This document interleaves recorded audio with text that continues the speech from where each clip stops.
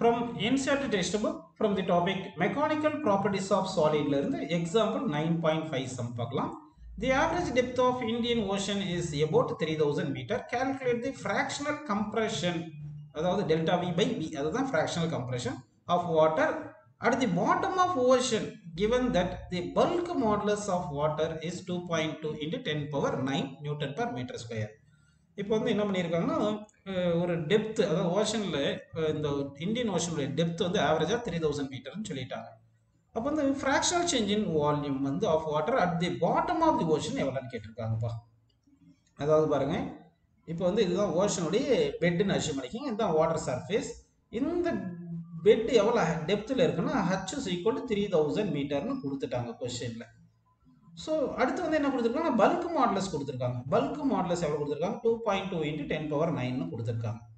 ஓகேங்களா, இது யூனிட் வந்து பல்க் மாடுலஸ் வந்து நியூட்டன் பர் மீட்டர் ஸ்கொயர் அப்படின்னு கொடுத்துட்டாங்க. நமக்கு ஆல்ரெடி பல்க் மாடுலஸ்க்கு என்ன ஃபார்முலா தெரியும்னா bulk stress by bulk strain அப்படின்னு தெரியும். இந்த பல்க் ஸ்ட்ரெஸ்ன்றது அப்படியே ப்ரெஷர்னு எடுத்துக்கலாம். Pressure divide by bulk strain வந்து டெல்டா வி பை வி அப்படின்னு இருக்கும். இங்கே ஒரு மைனஸ்னு ஒரு சைன் இருக்கும். அந்த மைனஸ்ன்றது என்ன ஆகுதுன்னா இங்கே வால்யூம் டிக்ரீஸ் ஆகுது, கம்ப்ரஸ் ஆகுது அப்படின்னு நம்ம எடுத்துக்கலாம். ஏன்னா கம்ப்ரெஷன் கொடுத்துருக்காங்க.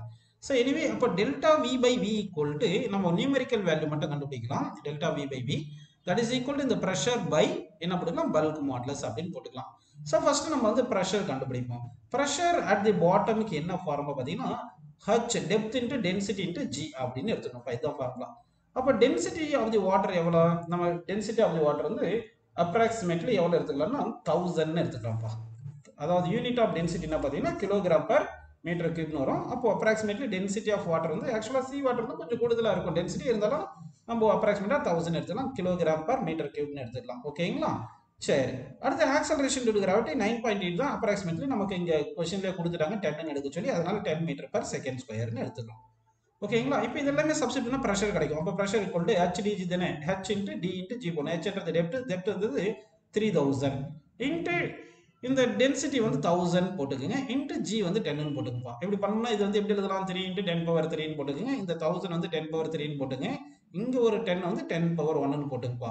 அப்போ இங்க பாருங்க, இங்க ஒரு 3, இங்க ஒரு 3, இது ஒரு 1, இது எல்லாமே ஆட் பண்ணா 7 வருதா.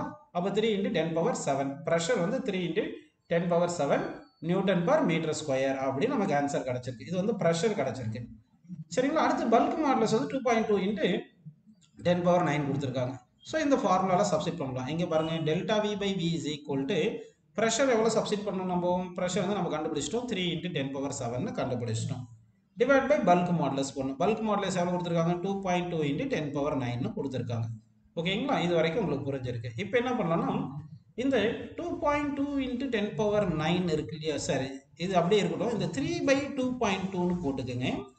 இந்த 10 பவர் 7 கீழே கொண்டு வந்திருக்கு. அப்போ 1 பை 10 பவர் 9 7 கீழே தான் -7 வந்துடுது. ஓகேவா, இந்த 3யும் இந்த 2.2ம் கேன்சல் பண்ணோம்னா ஆல்மோஸ்ட் நமக்கு 1.36ன்னு கிடைக்குது.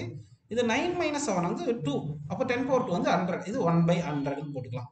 உங்களுக்கு ஆல்ரெடி 1 பை 100 தான் பர்சன்ட் அப்படின்னு தெரியும், பர்சன்டேஜ் அப்படின்னு தெரியும். ஸோ இது எப்படி எழுதிக்கலாம், அப்போ 1.36% அப்படின்னு எழுதிக்கலாம். ஸோ அப்போ வந்து ஃப்ராக்ஷனல் சேஞ்ச் இன் வால்யூம் எப்படி எழுதலாம், 1.36% அப்படின்னு எழுதியிருக்கலாம். அப்படி இல்லைன்னா இந்த பர்சன்டேஜ்ன்றது 1 பை 100, அந்த 100 மேலே போனால் 10 பவர் -2. ஸோ அப்போ எப்படி எழுதியிருக்கலாம், இதை வந்து இப்படி இந்த டெல்டா வி பை வி இருக்கு இல்லையா, இந்த டெல்டா வி பை வி அப்படியே எழுதிருந்தோம்னா எப்படி வரும், ஈக்குவல் டு 1.36 டிவைட் பை 100 மேலே கொண்டு போனால் 10 பவர் -2. So 10 power -2. அப்போ 1.36 இன்ட்டு 10 பவர் -2 வந்து அப்ராக்சிமேட்லி நமக்கு ஃப்ராக்ஷனல் கம்ப்ரெஷன் அப்படின்னு ஆன்சர் கிடைக்குதுப்பா.